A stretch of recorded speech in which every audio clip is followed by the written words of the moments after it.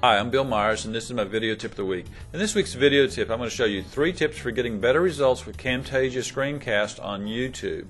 Let's start with tip number 1. Tip number 1 is to record your screencast at 640 by 480. And the reason you want to do this is that regardless of what size you record your screencast, YouTube is going to convert it to 320 by 240. So for best results, you want to have your screencast on something that easily scales to 320 by 240. 640 by 480 is twice that, so it works out quite well. The way that I get my screens to automatically scale is I use a program called Sizer. And with Sizer, I can take a screen like this and right-click, and it shows me different sizes of screen sizes. So if I want to resize this screen to 640 by 480, I just click it and it resizes exactly to the size that I want for this screencast. Sizer is a free program and you can download it at this address. So tip number 1 is to record in screen dimensions that are easily scaled for YouTube. Now tip number 2 is to use the zoom feature of Camtasia when you edit.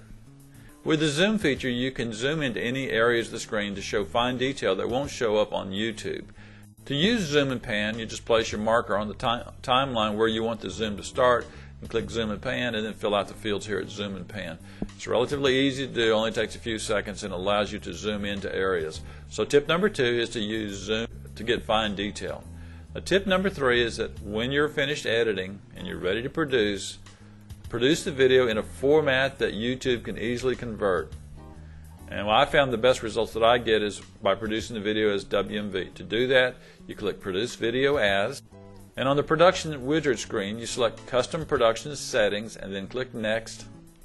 And on the production widget screen, you select WMV and click Next. And on the production widget screen, second page, you'll want to select the Camtasia Studio Screen Video and Audio, CBR, which stands for Constant Bit Rate, as the profile, and make sure the screen capture profiles is selected here, and then click Next. And on the video size, you want the largest video size, and it should be the same size of your screen capture window, which in this case was 640 by 480, and then click Next. And on the video options, you're not going to do anything with this since it's going to go up to YouTube, so just click Next. And the marker options, again, you're not going to do anything, so click Next. And then the final step is to give your video a name. And then click Finish. Now when the video is completed rendering, you'll see it creates 3 files, and the only file that you're interested in uploading will be the WMV file. Upload that to YouTube. And you notice that on this particular video that I just did, the video is 10 minutes long, and the content size was 10 megabytes. So it takes about a megabyte per minute at the 640 by 480 with Camtasia Studio. And those are the 3 tips that I suggest you use to get better results when you create Camtasia videos for YouTube. Those tips are: 1, record in 640 by 480 mode.